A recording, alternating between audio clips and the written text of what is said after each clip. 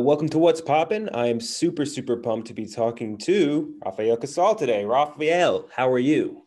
I'm good, man. How are you? I'm just working on this, trying to get this show done.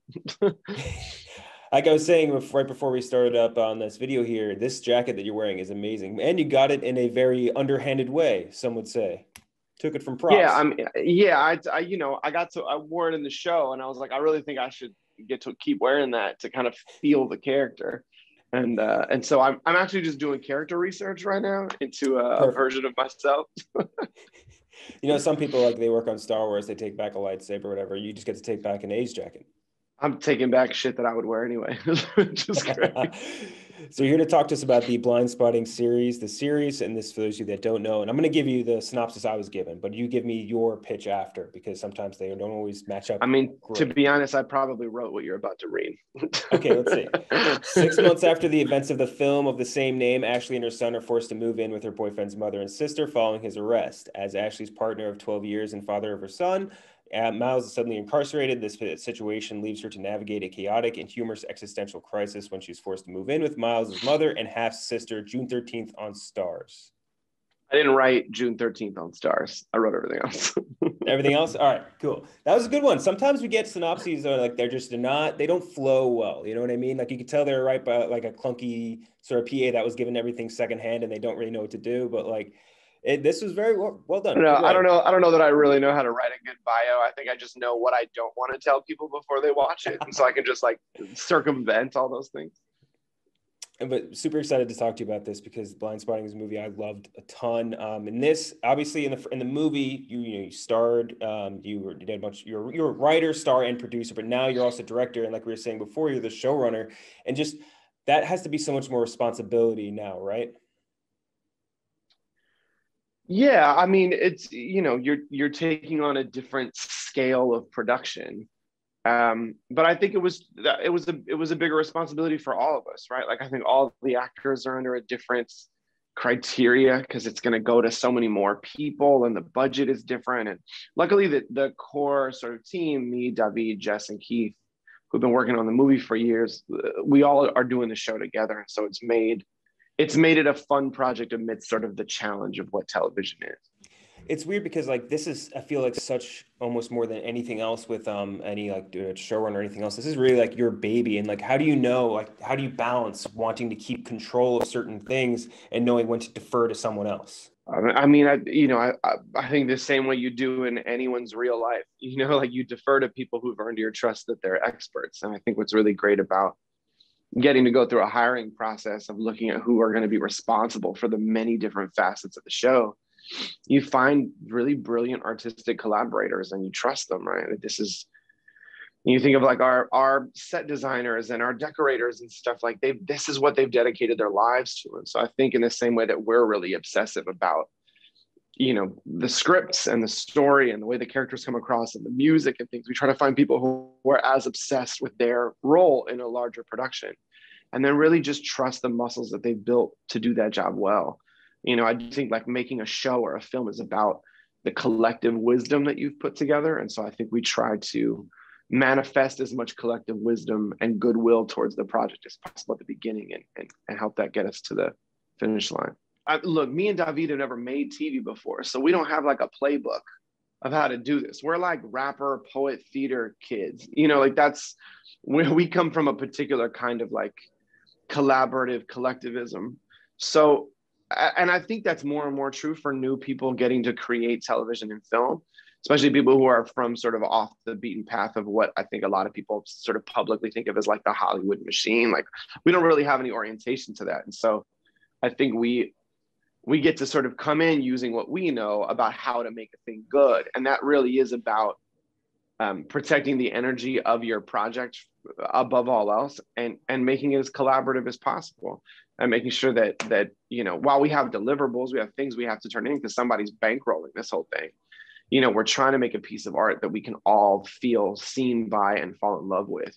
I think that means that in order to do that in an inspired way, everybody needs to feel like fully activated in their role in the process. And so for me, like as the showrunner of the show, which is, sort of sounds like you're I don't know, that title's really misleading to me. I think other motherfuckers probably like really love that because it sounds like you're super in charge, but like I don't. I feel like the actual job is that you work for everybody, like you actually work for the most people, and you're trying to get everyone to work in tandem with each other. And so you become the voice box between departments that don't have time to just keep meeting all the time.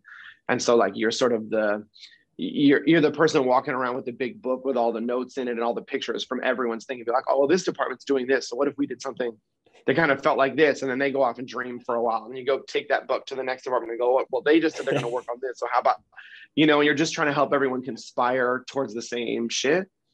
And that kind of feels like at the end of the day, what our gig is on our show. I can't speak for other people, but like that's the approach that we've found. So you and David had written the original movie over the course of like nearly a decade. You obviously don't have as much time to write, or didn't have as much time to write this series. Was that ever like while you were doing the movie, like in the back of your heads, like we might want to make this into a TV show one day. We might want to make this into another movie. We might to make this into anything else. Or was it always just because I'd seen other interviews where you're like, we only ever wanted to make this singular piece, but like it just turns out that we really had these other stories that we wanted to, expand upon. Yeah, I mean, look, first of all, it's not like we like sat at a computer for 10 years straight and worked on a script. This would Yeah. this would be like it would be the greatest thing we'd ever made if that's what it was. We worked and tried to get this made for 10 years. We did a full page one rewrite of the movie a month before we shot it because we hadn't touched it in 2 years. And so I think David and I are particularly like well versed in procrastination and execution at the last minute, unfortunately. But like that is the role, like that's the muscle, right? Like you want to change stuff up into the last minute anyway. So much of our job is like talking, right, and then go do it, But it's the most time thinking about the thing. The same thing that you do, and like music is the same way. You spend all this time learning about music and listening to music and talking about the kind of songs you want to make, blah, blah, blah, blah, blah. And then like you just go into the studio, you spend a studio session, you knock out a thing and you're like, well, that's the thing that we made. In a lot of ways, that's what the movie was. It was like, well, that's what we made. That is the collective, influence of all the art and all the artistic merit that we've had up until this point. Here it is. And I think when we were sort of with this idea of making a TV show, it was like, well, we just it wasn't intuitive for us why we would continue that story because that story had an ending already. Like we spent time with Colin and Miles. But television, like it wouldn't, if somebody was like, do a sequel to the movie, it would never happen. Like never in a million years. But TV presents this, like TV is about worlds. And I think the thing that we loved about the movie that we did want to go back to if we could was the world, And so I think there was like it'd be, if we went back to that world, who would we want to spend time with?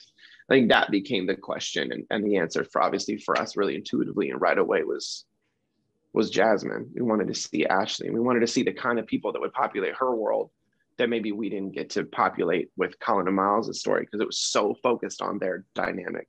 What was the writing process like as far as how you compared it to the movie? Because when you're writing for a series, obviously there's so much more dialogue, so much more everything. Like everything becomes now multiplied by so much more because you're stretching it out over a series. How did you approach that versus how you approach the movie script? I mean, the last version of the movie script was just me in a room, with a bunch of like movies playing on a screen for a month, right? Because David was off shooting a series at the time. And so there wasn't even time for us to like be in the room together and write for that last version. It was just me in a room. And then like every night at midnight or every couple of days, I'd be like, okay, I wrote it, I'd like describe scenes to him because sometimes I didn't even have time for us to like sit and read before like the week was up. So I would do like a week of writing and then we would read and we would talk and we'd work with our producers and they would give notes. And I was a little bit more of like the conduit for all of the writing. And I think what's great about the show is, one, me and David really did get to co-write it the way that we wanted to by being in the room together. And then also we got to bring in all these other people into our writing process, which was really beautiful. Like we got to bring in Alana Brown and Nigel Moomin and Priscilla Garcia Jaquer and Ben Turner and getting these other writers in on the voice of it allowed it to feel like the expansion of the world was really natural. Like we knew Colin and Miles really well, but writing essentially five new protagonists, four of which are women. Like, we wanted to make sure that it was done right and felt sort of, you know, honest and true to the characters, and had all those little details that, like, you know, look, I'm a writer that feels like you can write for anyone. You just kind of got to write the shit that you have some way into. And then you have to have checks and balances to make sure that you're not being irresponsible with somebody's narrative, right? And then also that, like, that those little details that make a story really good, you don't, because you haven't personally lived them, you don't miss. You know, and so I think the great thing we got to do with the TV show, because there's more of a budget and there's more potential for collaboration, because we're not in that indie world where, like, people are, like, just looking for geniuses. You know, the indie world is all like, who's the new auteur? And it's like, it's never that simple.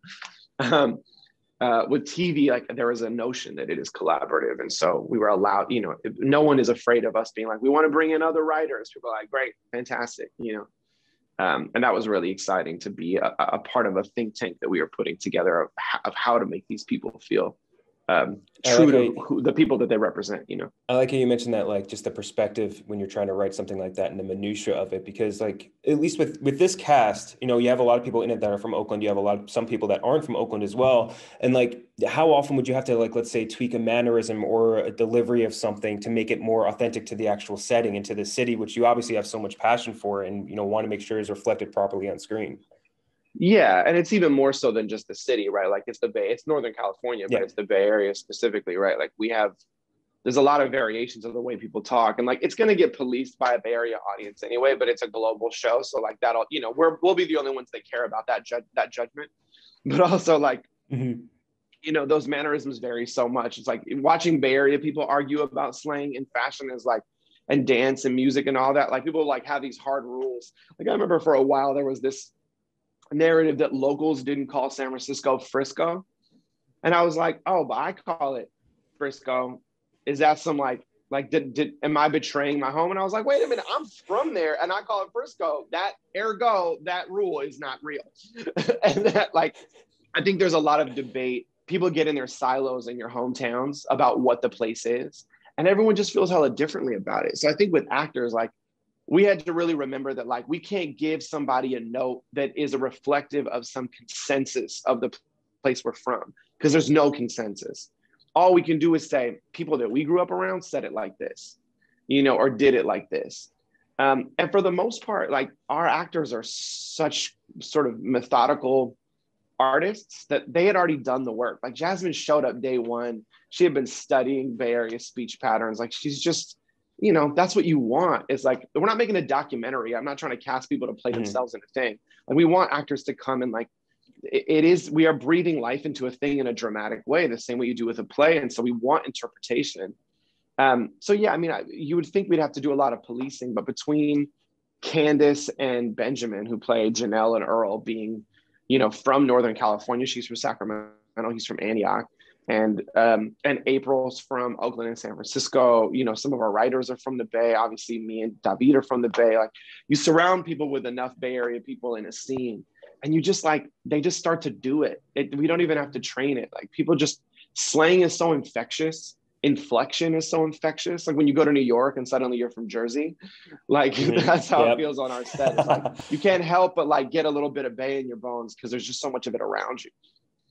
Yeah, I'm going to use that excuse next time, because anytime I tweet about the 49ers, I'll say, like, oh yeah, look what San Fran's doing or whatever. And you get 1,000 replies. No one fucking calls it San Fran. What are you talking about? No one says that. I'm like, oh, well, I mean, like, I would agree with those people, but it's not a rule. Like, you can't, like, like, I'm also not from San Francisco, and there's hella districts and there's hella different communities. Like, I don't know what, you know, I don't know what people in the Mission District in San Francisco refer to San Francisco as. Like, I don't know.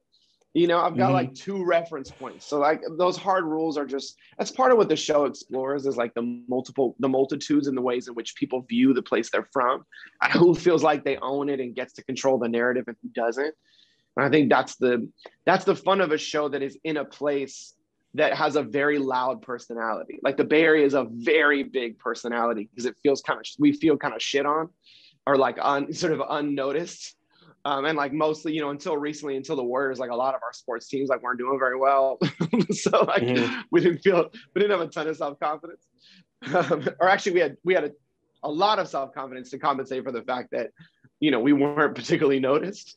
Yeah. And so it's just going to be interesting to have this is kind of, there's been a lot of shows that are based in the Bay, but this one is like very much being like, oh no, it's a Bay show. It's shot in West Oakland. Like it's using Bay music, Bay dancers, Bay, like it's aggressively Bay. I like that you mentioned that too, because I was curious about how just important authenticity was to you and to V Diggs just going into this, because you see, like, it does wonders for movies, like even just recently, just to reference like Nomadland and Sound of Music, like movies that use like Sound of Music used Child of a Deaf Adult and Paul Raci, and they used in Nomadland used real like people who were nomads, and like you see how that does wonders to the viewer, because the viewer now feels more engrossed in this world. And just like how important is that for you? Because like you're mentioning, you're using people from the Bay, you're using like real, like you're doing these location shots, all of this stuff. Yeah, I think you try to make as many of those intersection points work that makes sense. There's like a few different agendas here, right? One is, if you're going to do a show about it, I think if you're going to do a show about the Bay, try to do as much of it there as you can, so you can also just put money into the local economy first, right? Then like we're like licensing a ton of Bay Area music that's paying a bunch of Bay Area artists right away. So there's a sort of a political aspect to it, of like wanting to be sort of radically progressive in the way in which we make a thing. And then there's trying to make as many like cultural touch points as possible in the show. But again, that's tailored specifically to me and David's taste. So like everyone's going to feel very differently about it. Some people will think we'll do a great job. Some people will be like, no, you got it totally wrong. And then they should go make their own show. You know what I mean? Like the idea of doing a show there and doing it this way is so more people can make more shows, and we can have a thing like New York has, where there's a million projects about New York and they all feel totally different, and that's fair for that city. There are 100 different New Yorks, as the same way there are 100 different San Franciscos and 100 different Oaklands and 100 different Bay Area stories for all the different sort of disparate cities.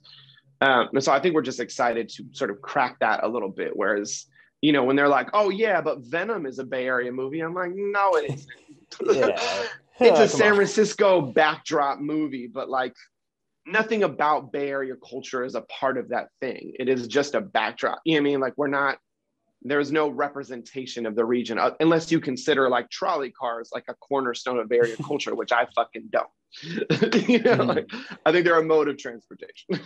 It's like saying X-Men 3 is a Bay Area movie because he moves the Golden Gate Bridge at one point, or like Ant-Man, for example, another example. Yeah, even Ant-Man does like I'll take. I mean, Ant-Man is a little bit closer. Like I'll take The Rock. Yeah, there you go. Perfect. I'll take The Rock as a Bay movie because there's a lot of Bay in it, But I think the movies that really sort of speak to lived experiences are going to fall more into like La Mission and Last Black Man of San Francisco and Bruce Riley's film, like obviously like the Fruitvale Station and stuff like that, like things that are from there that are sort of, the storylines are also about the consequences of the place.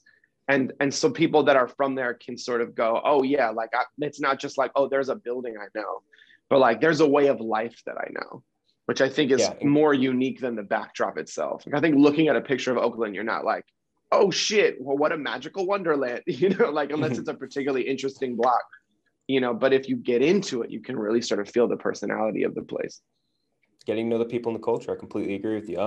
Obviously, social issues are like just an important aspect of both the movie and I'm assuming the show. I haven't seen an episode just yet, but you can get a screener. What do you think it's going to take to create change in something like the prison industrial complex, or just in police brutality in general? Because that's something, obviously, you started writing this, like you were saying, 10 years ago, and a lot of those issues remained almost exactly the same as they were 10 years later when the movie comes out. Yeah, I mean, look, I'll say two things. One, I try to remind everybody when we're talking about TV is that like it is first a funny half-hour dramedy. Like it is not its job is not to teach you about the prison industrial complex and what you should do about it. If anyone's looking at a comedy show for that, like big mistake. Like that's, no major corporations are funding that show. That's not happening. But what it does do, which I think all great storytelling does, is it humanizes a real circumstance. And I think what we try to do is tell a very small, very personal story about a family and chosen family dealing with the incarceration of a family member, and really focusing on the ramifications outside of the prison, not sort of going in and trying to give this like, here's what it's like in jail story, which we've seen a bunch of times.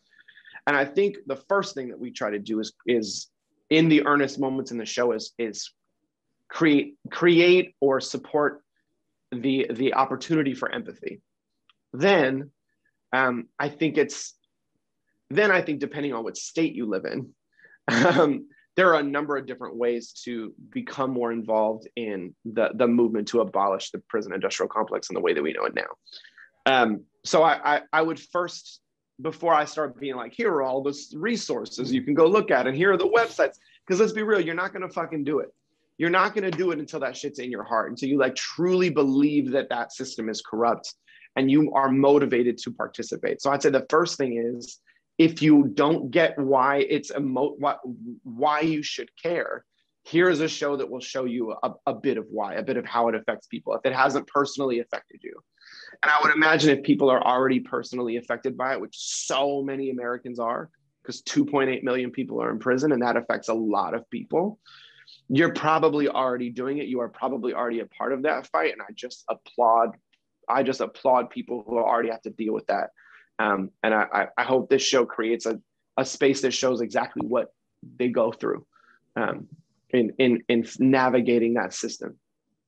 I'm super excited to watch it again, June 13th on Stars. The last thing I want to ask is, we call it the Celebrity Six Pack, which is, we'll call it Celebrity Six Pack, which is basically you want 6 movies that you think everyone should watch. They're must watch. It doesn't need to be best, so it's completely subjective to you. Just 6 movies you think people should watch. Ooh. It can even be recent. It could be ones you're in. Doesn't matter. Oh, 6 movies people should watch. I mean, damn, these are one of those like high pressure situations where I'm like terrified. You can throw a show out too. I'll let you cheat and throw out a show if you have shows that are on your mind. Everyone has to go see In the Heights because my boy Anthony and Melissa are in that. That's coming out. That's really, really exciting. I'll shamelessly plug The Good Lord Bird, which came out last year, that me and David are in, because I think it's an exceptional series and I don't think enough people saw it. And that's on Showtime. What have I recently watched that I just like loved? I mean, everybody's watching Mayor of Easttown. And I was like kind of lukewarm on it at first. And then that episode 5 happened. I don't know if you've been watching it, but episode 5 is fucking crazy. And I was like, okay, now this is a great show. This is a sensational show. That was a really good time. What else has been dope lately? Yo, you know what I went back and did? I was just, so me and my producers, like, I think they're like way further into like non-American films and just older films that I might not have caught. And so they're constantly like, you need to watch this, you need to watch this. And I was just watching a ton of Jackie Chan's work before he was working in the US as a younger director, like star, you know, stunt choreographer, all that shit. And I was just like, this dude is so amazing. This man is absolutely like one of the most incredible artists you've ever had in film. So I'm just going to fill up like at least 3 more of those slots with like, just watch Jackie Chan films that weren't American films. Just watch early Jackie Chan stuff. It's so damn good. You know what I watched recently that I really loved was, is it called The President's Men? Have you ever seen that? All the President's Men? Oh, yeah. All the President's Men. So good. I had never seen it before. Wow, the writing is so good. Yeah, I'm a sucker for really just beautiful dialogue and scenes that end when they're supposed to. And so like that's a movie that does that so well. Again, thank you so much for coming on again. Blindspotting, the series is going to be on Stars June 13th. I'm super excited to watch it. Thanks again for coming on.